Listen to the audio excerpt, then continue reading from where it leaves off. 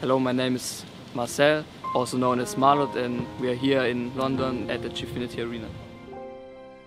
My brother, he's 4 years older than me, so we just played it on our old PC, just played some games there, career mode.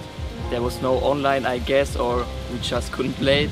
And then I played 2008, 9, 10, 11 and took it more serious.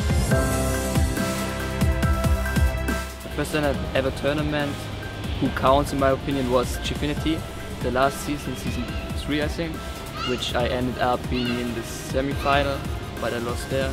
But as the first tournament ever, it's pretty good. My aim was to reach the quarter-final, and I reached semi-final, so I can't complain. It's hard, for sure, especially when you're new, but the good thing is you have nothing to lose. So I'm new, nobody expects a lot from me, so I just can play, and maybe if I lose at the beginning, it's okay. But for Gorilla and the finalists who won, they have a little bit more pressure, and I think it's harder for them.